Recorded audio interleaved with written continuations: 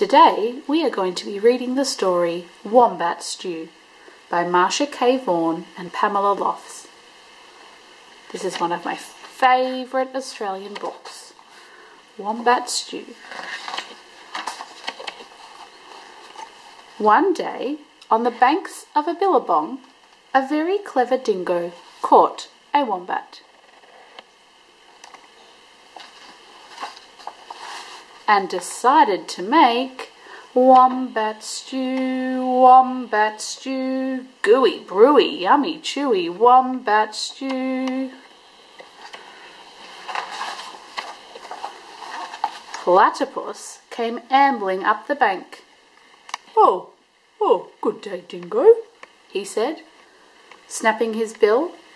What's all the water for? I'm brewing up a gooey, chewy stew with that fat wombat, replied Dingo with a toothy grin.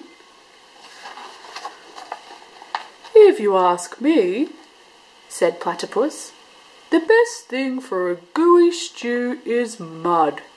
Big blops of billabong mud. Blops of mud? Dingo laughed. What a good idea! Righto, in they go. So Platypus scooped up big blops of mud with his tail and tipped them into the billy can.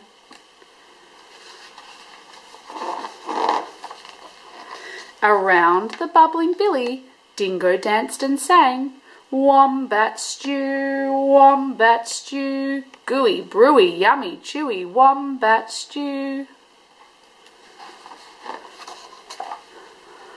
Waltzing out from the shade of the iron banks came Emu. She arched her graceful neck over the brew. Oh, Dingo, she fluttered. What have we here? Gooey, chewy, wombat stew, boasted Dingo. Oh, if only it were a bit more chewy, she sighed. But don't worry, a few feathers will set it right. Feathers? Dingo smiled. That would be chewy. Righto, in they go. So into the gooey brew, Emu dropped her finest feathers. Around and around the bubbling billy, Dingo danced and sang, wombat stew, crunchy munchy for my lunchy, wombat stew. Old blue-tongued lizard came sliding off his sun-soaked stone. Ah, silly Dingo, he hissed. There are no flies in this stew. Can't be wombat stew without flies in it. And he stuck out his bright blue tongue. Oh, there's a lot to be said for flies, agreed Dingo, rubbing his paws together. Righto, in they go.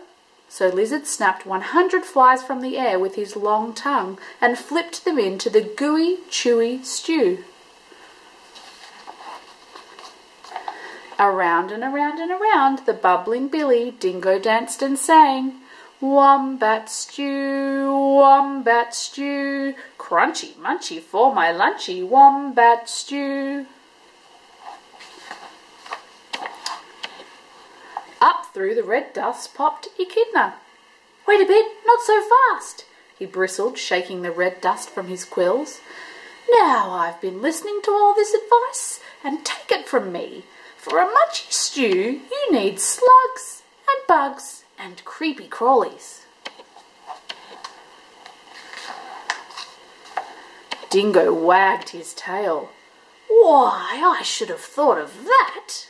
Righto, in they go.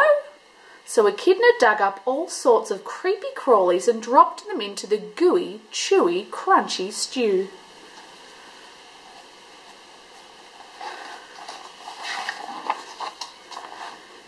The very clever Dingo stirred and stirred, all the while singing, wombat stew, hot and spicy, oh so nicey, wombat stew. Just then, the sleepy-eyed koala climbed down the scribbly gum tree. Oh, look here, he yawned. Any bush cook knows you can't make a spicy stew without gum nuts. Leave it to Koala to think of gum nuts. Dingo laughed and licked his whiskers. Righto, in they go.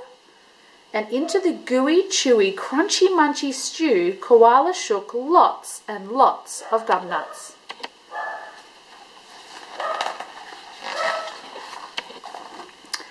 Aha! Cried Dingo. Now my stew is only missing one thing. What's that? Asked the animals. That fat wombat. Wait!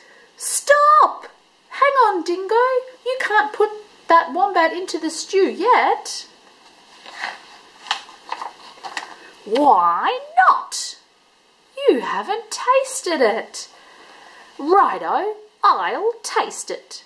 And that very clever Dingo bent over the billy and took a great big slurp of stew.